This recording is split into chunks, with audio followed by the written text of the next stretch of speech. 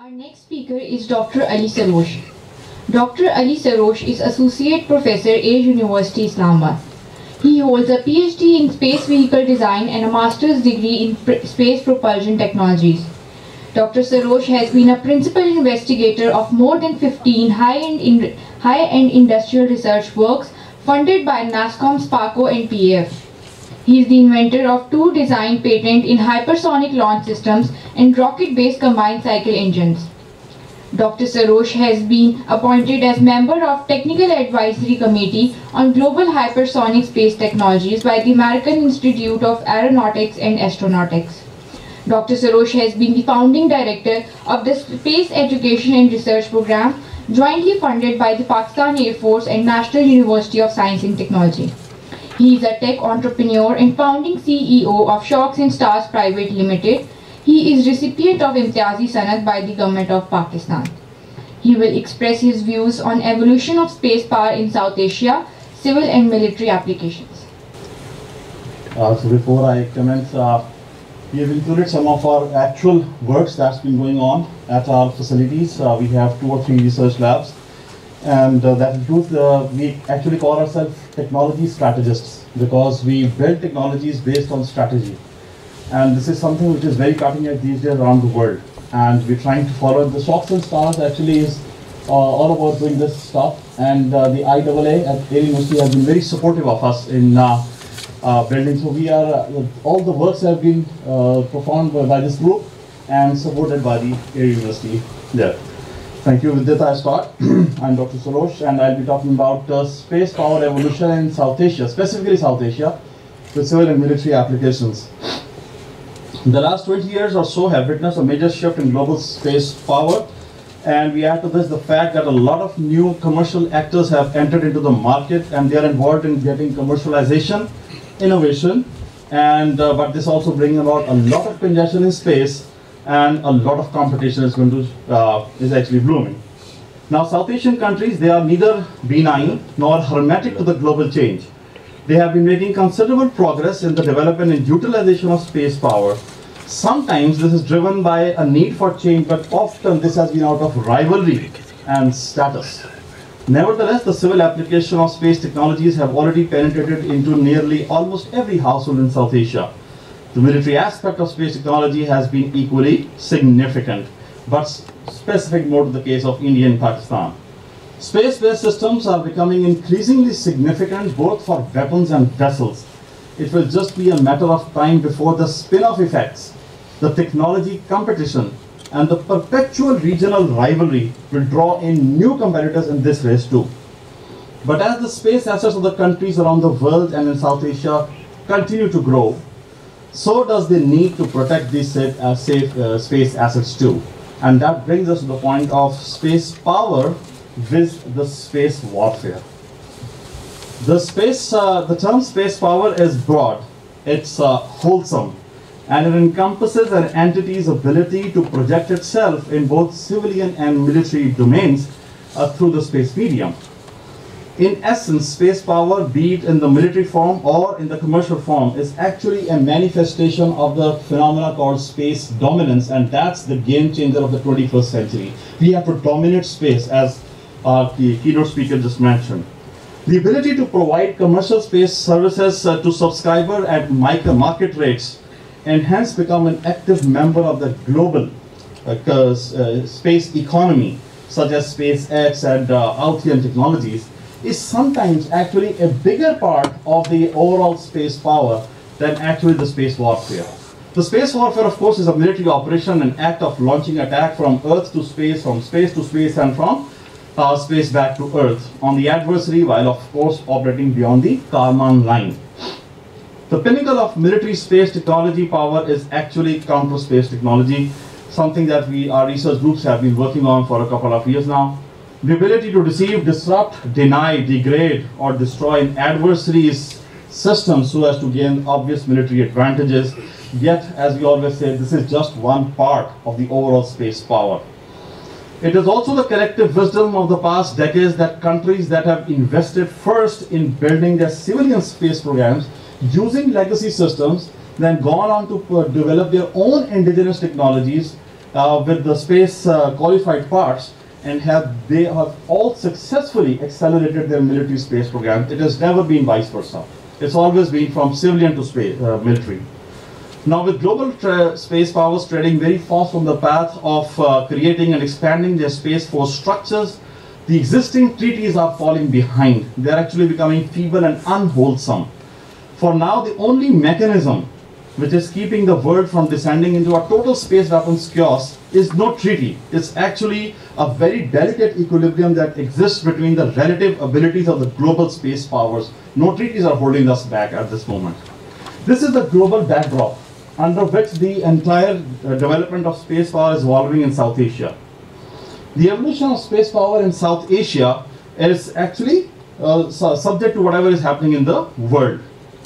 The evolution in South Asia has been an asymmetrical process. Its history has had varying overtones. Whilst India's space program from its inception has been predominantly civilian with recent military spin-offs, that of Pakistan has had very profound military overtones. Today, while Pakistan is toiling hard to become a regional space player, India has unfortunately cut into the global league. With 75 orbital spacecraft, they have an LEO to GEO and GTO launch capacity. They have interplanetary exploratory spacecraft. They have 13 military spacecraft. They have, the rest are all commercial spacecraft. And they have a evolving counter space technologies program, which we do not have at this moment. India's strategy has been very simple. We've gone through the strategy over a couple of years.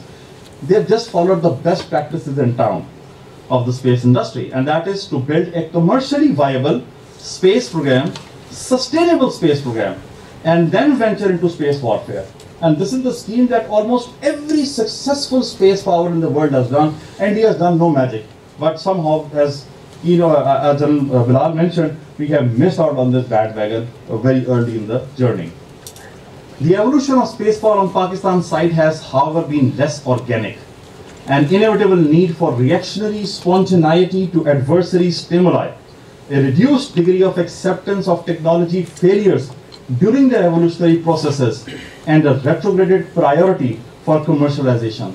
All of these have unfortunately turned out to be less beneficial than expected, both from the standpoint of space technology and from space economy perspectives. Thus, for Pakistan to come out of this economic security conundrum-like situation, it's never too late to make some very fundamental corrections, as our honorable keynote member, the speaker also mentioned.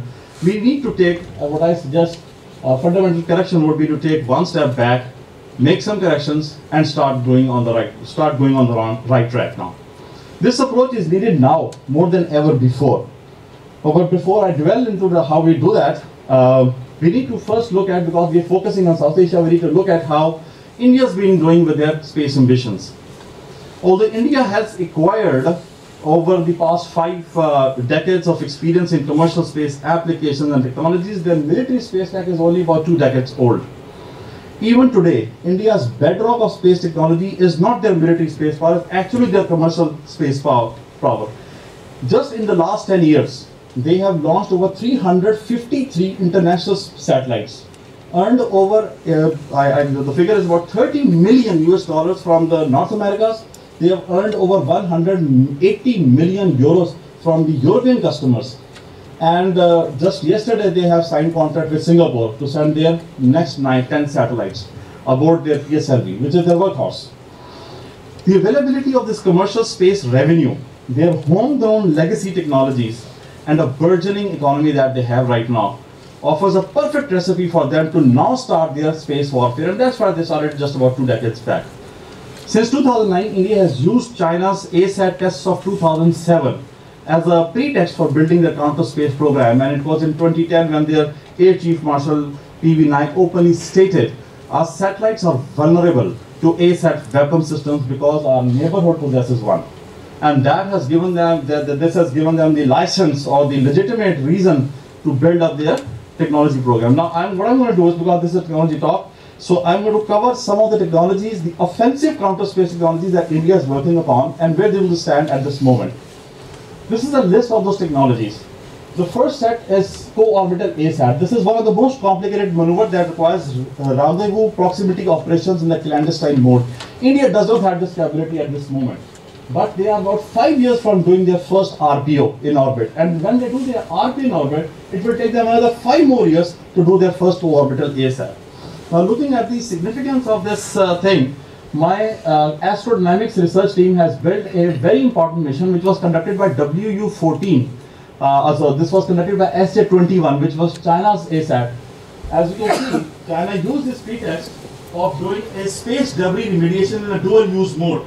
So we have this is the Beidou defunct satellite, and this was SJ-21. This is in this sparkling orbit. And as you can see, this is an actual mission. We have designed it all over and accelerated about 1,000 times. And this is how it grabbed it, took it out of its orbit, took it to a transfer orbit, demonstrated the ability, then brought it back to its own parking orbit, then it left it in its orbit, and the SJ-21 went back. This was the first and the most perfect demonstration of how a dual-use space technology could have been used for space debris remediation and taking out somebody's satellite, grabbing away somebody's satellite. This, so we built this up for this session. The second set of technologies that India, which is actually called as the cult of all the space warfare, is ASAT. And there are 3 levels of ASAT. The one below 500, the one above 500, and the one which goes into MEO and GEO. The one below 500 is the easier part, where 300 kilometers, which most of the people have done. 37 tests out of America, 80% done here. 33 of America, 37 of Russia, 90% done below this thing. Why China's ASAT was different is because it was done at 850 kilometers. Now it is India's enduring desire that they want to cut into the league of 800 kilometers. There's a lot of problem here when you cut into that league. It's because, first of all, they will have to change their launcher from Prithvi's. It will have to change to the ICBM Agni 5, which is a big deal. But an even bigger deal is actually this thing here, space situational awareness.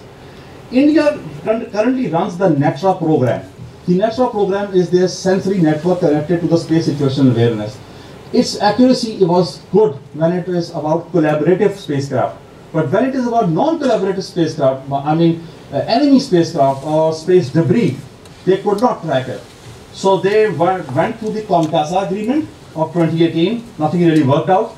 But then Modi's government went for the BICA agreement, which is Basic Exchange of Classified Information Agreement. And this BICA 2020 has given them the legitimate edge. Now the sensory network of the US Space Force Command is providing them the most high fidelity data. This is going to be integrated to their NETRA work. And so they will be, after about 8 months, India will be in a position to pick up the best possible ASAT combination wherever they want to do. And then if they integrate this Agni 5 launcher, they are in a very good position to actually carry out a high altitude ASAT. Of course, they will have to live with the debris problem. Unfortunately, why India is so pushed about this ASAT is because, one, it holds the cult status and it gives India the technological progress of being a military power. It also is a very important thing. In 1968, when the Nuclear Non-Proliferation Treaty was being signed, India missed that opportunity of becoming a member of that committee because they had delayed the nuclear test till 1974. Now, there is no treaty at this point for ASATs. And if any future space travel treaty comes in, and India is already an ASAT operator, so that treaty cannot be signed without India being on board. So that's a big status for them.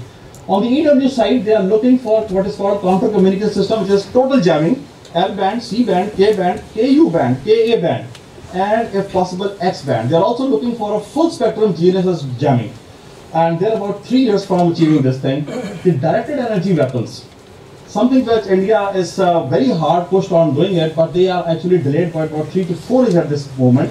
It's because they are unable to cool their lasers to an infinite time, and they do not have what is called as neutral particle beaming, which can overcome the magnetic field of the Earth. So their lasers are not very well directed. So they have serious issues with this delay here. So on the other hand, what they're trying to do is they're going to accelerate their BrahMos program. At the bottom is the fraction orbit bombardment system, which was mentioned in the opening. And this is my mission team has reconstructed this mission. This is a FOBS mission performed by WU-14 of China. What Fox does is it goes out like a launch vehicle.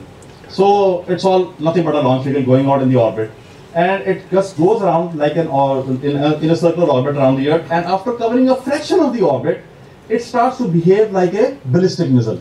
It opens up, and what it reveals is not actually a payload, but actually a weapon, which is usually a boost light weapon. So we constructed this entire WU-14 mission, and I've accelerated it, of course, about 1,000 times for the paucity of time. So this is just like a launch vehicle WU-14 pitching out and then entering the orbit. The first stage burns out just like a launch vehicle. If it was a ICBM, it would start turning under the gravity assist and it would start to come down. But it is now proceeding into the circular orbit around the Earth. And of course, the third stage burn will stay with the orbit. And at this point, the fairings will open up. And when the fairings they open up, this is the fairing door, it reveals a weapon inside. This weapon, instead of traveling the entire orbit, which is this entire orbit, covers only a fraction from here and then turns downward. It fires the engines. It can come down as an accelerated V weapon at Mach 28, or it can come down at a slow speed, and we are working on a boost light system as well for this particular thing. So this entire mission was done by WU-14 over a period of 214 days. So we just cut out the rest of the time and did the first part and joined it for the last part. So this is the entire, for India, the BrahMos 2 is their lifeline here. So what we are looking forward is, this thing what the WU-14 has done is actually it has speeded up the world's hypersonic weapons, space hypersonic weapons. So these are the fielded weapons at this moment. WU-14 we've already seen here, and we have only Russia and China running this race at this moment. And we have more weapons now coming in from USA. We have 5 from USA. We have 2 more coming in from China. And India is going to attach the BrahMos 2 together with an advanced technology demonstrator vehicle. This, instead of being a vehicle, is going to be a boost light vehicle. It's going to glide through, and then that light will go to the target, and it's going to hit the target. So they have a big way to go, but they are actually getting a lot of support on ATDV from their Russian counterparts. So, but why is India doing this? In South Asia, they don't have any match at this moment. So the question is, if they do it, there must be some threat matrix to it. So I'm going to build the threat matrix for them. India's threat matrix is very unique. This table actually represents India's threat matrix versus China's counter space operations. The dark brown actually indicates the severity. The light brown indicates the low degree of severity of the threat. As we can see, this is the entire full array of space assets that India has. Along the left are these full array of counter space technologies that China offers. There is hardly a technology we see here to which there is not a direct and imminent threat from China. So India's issues are genuine. Now when we compare this threat matrix with Pakistan's threat matrix, there is hardly an asset we have in orbit except for the TT&C stations, the communication satellite, some navigation services, and the Earth orbit satellite that already Chairman Sarosh mentioned. And the Indian OCSO is also not as developed, it's developing. So Pakistan's threat matrix is very different from what the threat matrix is that of India. So there are a couple of conclusions we have made here. The first thing is the ever-increasing array of Indian assets in orbit and on the ground implies that India finds itself under a far greater pressure to develop an offensive and defensive counter-space program to counter Beijing at this moment. The overall level of perceived threat to India's space assets is actually far greater than that posed to Pakistan. Pakistan has fewer assets and India's counter-space program is still evolving. There is rarely an Indian space asset that does not have a direct and imminent threat from China's counter-space capability, which is now near full-spectrum CSO capable of matching the US. And for Pakistan, what it means is that any minimal amount of change that India does in its capacity, that is going, any augmentation in Indian offensive program will pose a disproportionate threat to Pakistan. So we have, with every step, we will be left behind another decade. So it's a lot of problem for us as India starts to build up its own CSO program. So based on this background, what should be, in our opinion, the options for Pakistan in terms of space power for neutralizing and building its own capacity? Nation powers such as Pakistan cannot afford unlimited assets for space and for militarization, of course. Therefore, in my opinion, there are three things that we got to do. First, sustainability, evolvability, and survivability. So we got to do three things. In sustainability, the first and foremost is to build up a space program that generates adequate revenues for itself. Get rid of the government funding, dependence on the government. And for that to happen, commercialization of space resources is an inevitable option for Pakistan. The space program should be supported by an active research. We should be building, starting from the legacy system, we should be evolving our own generation of contemporaries, like the parties is already proving that ability for us. We should have our own space qualified parts, and then the second phase should be a segment by segment growth. We should have commercialization of every segment, the space segment, the ground segment, and the launch segment. Everything should get to that process. The third part actually is the survivability, where the military comes in. This is where we have to build our own defensive counter space capability first. And when we are very good at doing it, then we move on to the offensive counter space capability. So my process that I propose here, my 2 cents, is spread over about 2 decades, sir, with your permission, of course. Over this period, what we see is we need to first create one step back. We need to create a technology strategy think tank. We do not have a single technology strategy think tank at this moment in Pakistan, whereas India created it about 1978 and then made it into the IDC in 2010. We don't have it at this moment. We need, and this should consist of strategists, it should consist of technology developers, it should consist of military planners, it should consist of prospective financiers for our programs, and the government agencies, all put together under one roof. And they should be the managers of the National Space Program. And one good option would be the Integrated National Space Center, which is probably coming out somewhere around Chakri area, where we can put these teams together. The second thing would be, the space power must not be thought as military, it should be thought of as a $1 trillion economy, of which Pakistan does not have any share at this moment.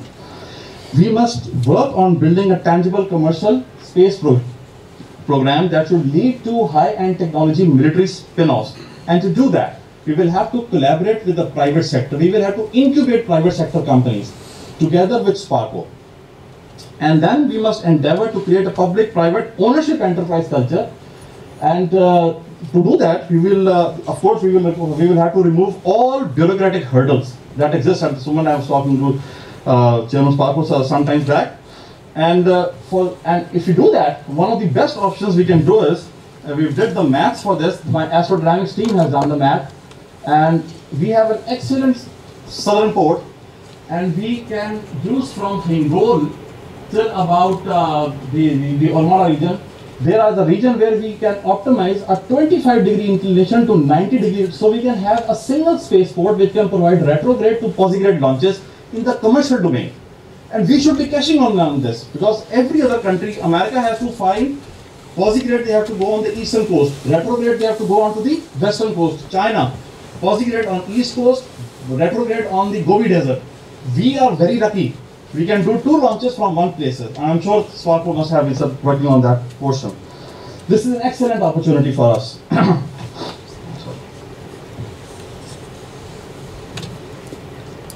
The third thing should be, we should be in the military domain, we should start from high fidelity SSA solution. And we are very happy to apprise that it was in 2018 that we built the first STRAP, which was an SSA solution. And this was provided to the Ops Command in the Air Force. And they're still using a version of this for them. It has to be integrated with the sensory network. And it has to be integrated with Cosmos, it has to be integrated with ISON. And both are willing to integrate with us. And that will make it many folds superior to what India has naturalized at this moment in time. Then we have to develop and implement a defensive CSO. And right now we have BMDs, the endo-atmospheric. We will have to go exo-atmospheric. And it will have to be at apogee interception. Once we learn how to do apogee interception, only then we will be in a position to fire an offensive CSO. Otherwise, it will be a futile effort. We will not be capacity to handle that technology. And to do the offensive CSO, the best option is use our current intermediate and medium range systems. And over a period of 10 years, we can convert them into offensive CSO kinetic weapons. And we can do that. There's not a problem if we just go consistently in this sequence. And the last thing should be, we have to invest in dual use space technologies in which we are going to integrate commercialization and space warfare in one package. And the best example of this is space robotics. And in space robotics, we can have on-orbit servicing, we can have debris remediation, and we can do counter space operation by the same satellite. Similarly, hypersonic technologies, for which we have patents also. We can do low-cost space operations, and we can also do FOBs by using the same system. And one of the things that we are working, our teams is working upon, for which we had the patent, this is our patent, our system which was RBCC design.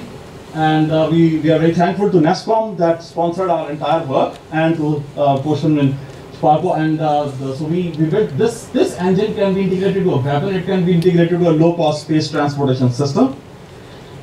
This is our space robotics system. So this is your PNSS bus. We are very thankful to the beginning that was provided to us. So we converted this bus into a space robot.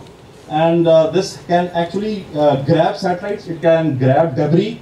And we are building missions for this at this moment. And now we have moved from a 50 kg system to over 100 or 900 kgs 15-minute use satellite.